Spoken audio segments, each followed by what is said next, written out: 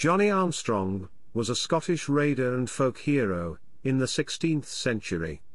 He was a member of the powerful Armstrong family, and led a band of 160 men. He was known for his raids along the Anglo-Scottish border and for operating with impunity under the protection of the 5th Lord Maxwell. Armstrong was a notorious plunderer and raider, operating in the lawless Anglo-Scottish border in the early 16th century, before England and Scotland were joined by the Union of the Crowns.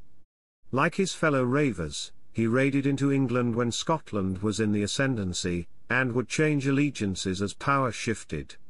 Despite having no income from rents, he led a band of 160 men.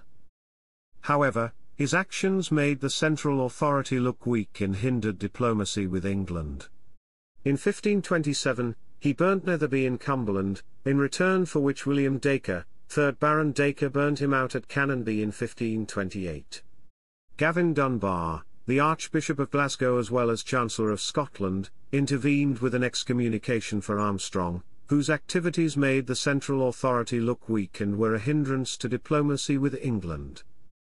When King James V took personal control of the situation, Armstrong and his men were dealt with severely, as rebels.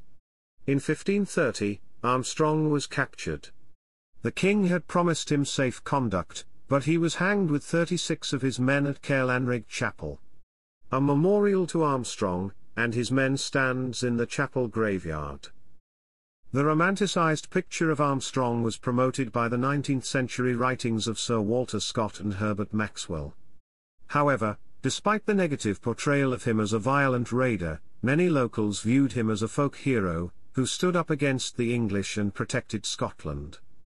The Ballad of Johnnie Armstrong, one of many border ballads dealing with the reivers, relates that the king sends him a letter, requesting his presence at court and promising him safety. Johnnie is fooled by this honor and orders his men to dress richly, as befits the court. On their arrival, Johnnie asks for a pardon, but instead the king tries to arrest them, and Armstrong orders them to fight. They are all killed, although Johnnie is brought down only by a treacherous attack from behind. Johnnie Armstrong was a complex figure in Scottish history. He was a notorious raider and plunderer, but also a folk hero to many locals who viewed him as a protector of Scotland.